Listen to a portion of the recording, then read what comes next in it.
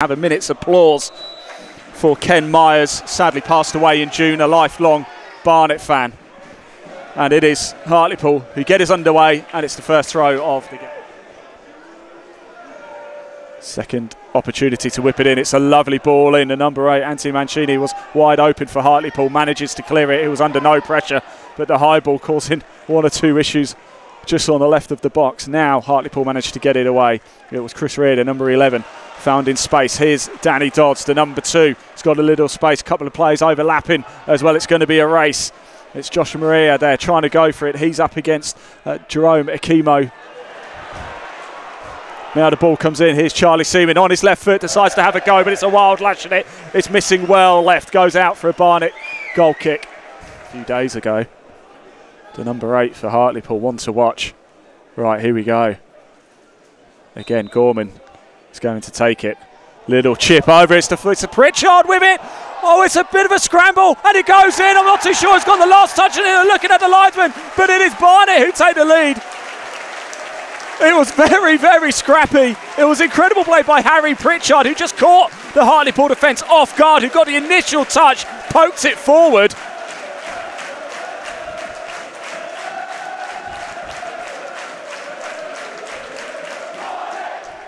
Here is Mancini.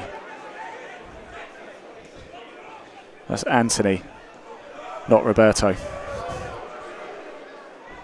Edon Pruti, at number 15. And it's, oh, what a save that is. Can he follow it up? No. Oh, and Hartlepool looking dangerous. Almost from nowhere. They were lurking at the end. Is in there, the goal scorer. Harry Pritchard is in there. Carnu is in there. Collins is in there. Akimo's in there, decides to go for goal. Always going over the bar. Almost a little bit of a waste. Well cut out by Johnson. And now Kabamba, who's got space, he's got time. Is he going to load up and have a go? He does. Oh, a just wonderful save there by Joel Dixon, who just managed to get out. He's right in the heart of it, as is Josh Emery. Walker comes out, manages to just palm it down and get it back into his hands safely, but could have spelt a little bit of danger. Now Zach Brunt is prowling. The ball's whipped in again. The keeper can't get a hold onto it. It was heading towards goal almost. Here's Coker. Back to Brunt on his right foot. Whips it in again. It's the high head. It almost goes in. Oh, it looked like it was clipped away. And it's been given. It's been given. Wow, it did go over the line. The header, absolutely magnificent there. Yeah.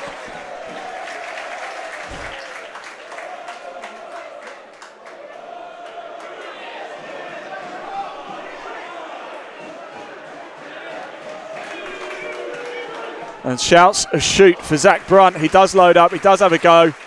Header by Nicky Kabamba, which nobody had realised had gone over the line until about 30 seconds after, when the referee blew up. Here's Coker.